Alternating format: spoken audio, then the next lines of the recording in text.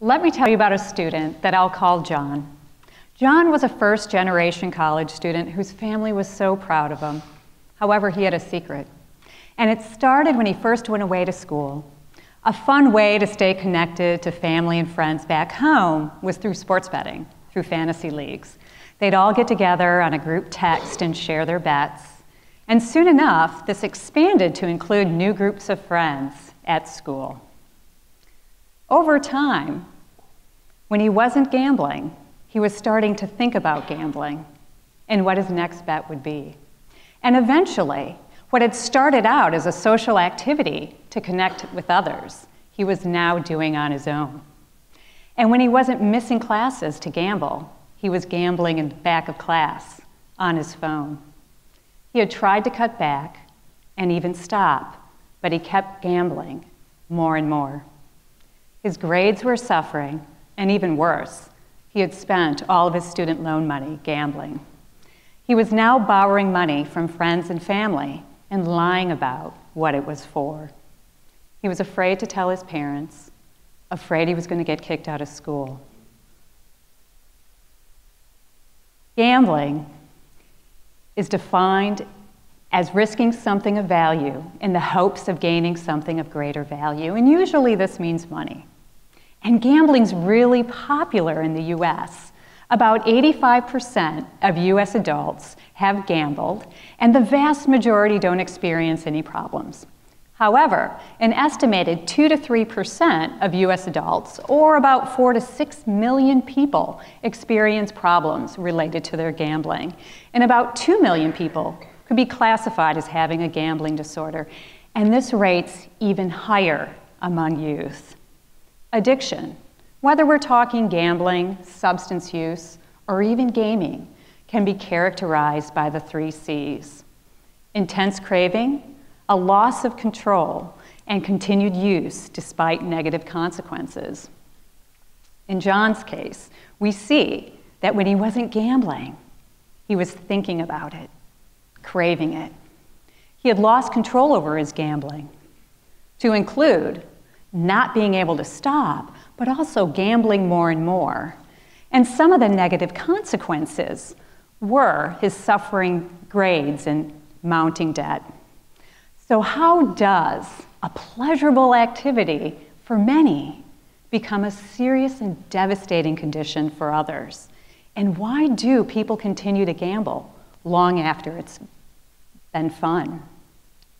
Well, one of the key features that makes gambling so compelling is its uncertainty. As humans, we are attracted to unpredictability. Predictability is boring. And this is in part why a new relationship can seem so enticing and exciting, whereas an older, more familiar relationship might seem a little dull. And evolutionary theorists have suggested that our attraction to uncertainty is what has helped keep us alive as a species. It has motivated us to keep hunting and searching for food, even when resources were low and the odds were against us. In fact, research out of the marketing field has looked at a variety of human behaviors, such as running around a track, to look at how motivated we were to perform these activities when incentivized by a certain, say $2, versus an uncertain reward, say $1 to $2. And what they found is people were more likely to repeat a behavior when it was incentivized by an uncertain reward, even when it was a financially worse outcome. So it seems, when our focus is on the pursuit of a reward, that uncertainty creates excitement and enhances motivation, which brings us back to gambling. We would get bored with games we always win. Uncertainty is exciting. And in fact, uncertainty may be even more rewarding than the win. And the irregular pattern of wins that we find with gambling is called intermittent reinforcements, and they can be powerfully addictive. Now, there's several brain regions involved with addiction. However, we're going to focus on dopamine, a chemical in the brain that plays a key role in learning, in wanting and craving as well as risk-taking. And dopamine's released during pleasurable activities such as exercising or shopping or eating. For me, it would be chocolate, right?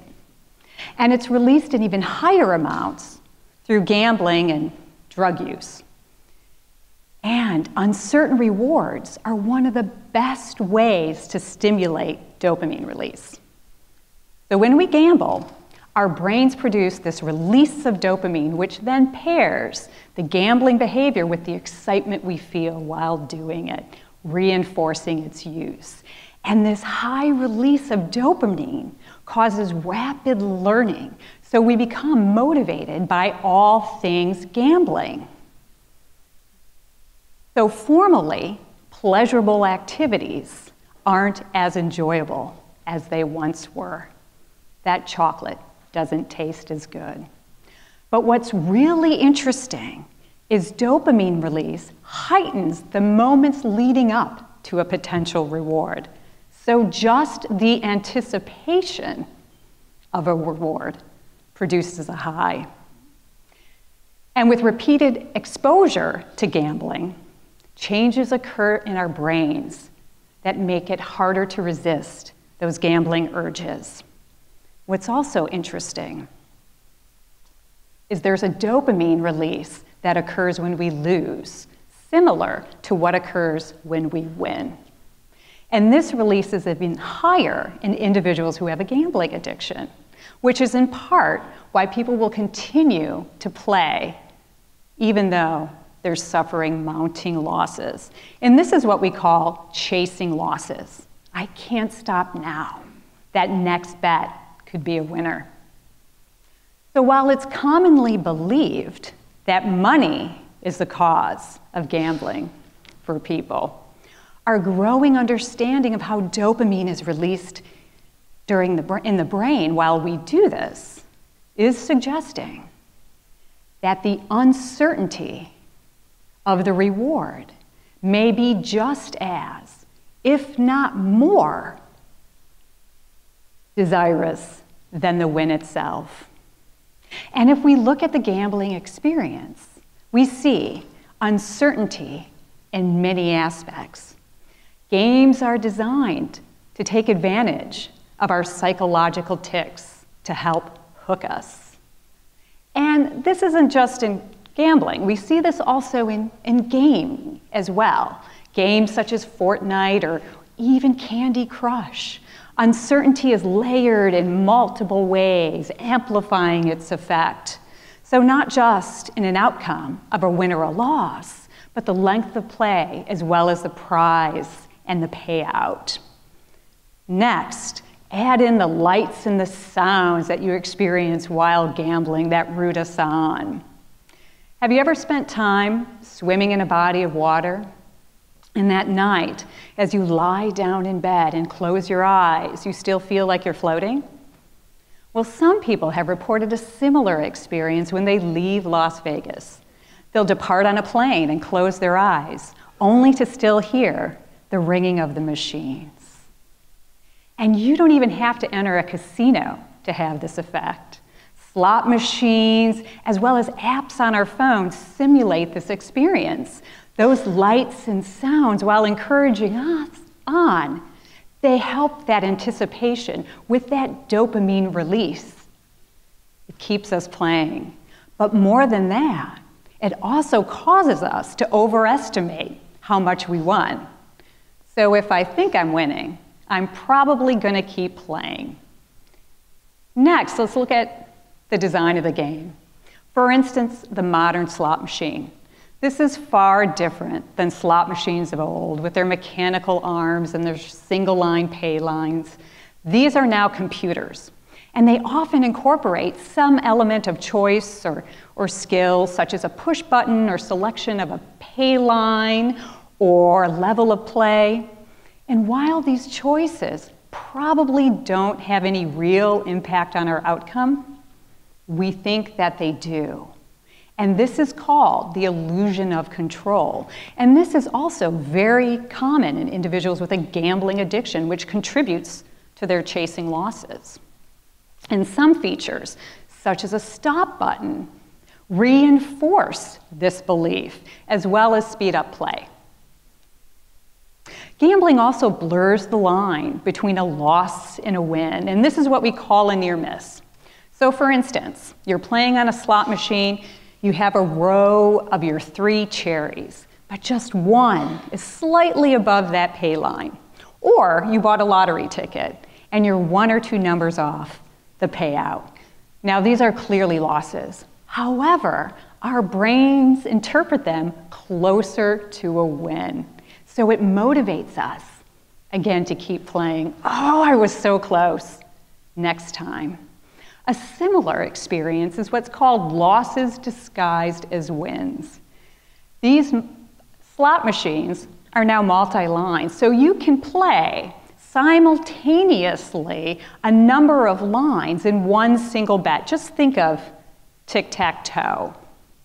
So you can win on some lines and lose on others. So for instance, let's say you spend $20. You win back 15. Now you lost $5.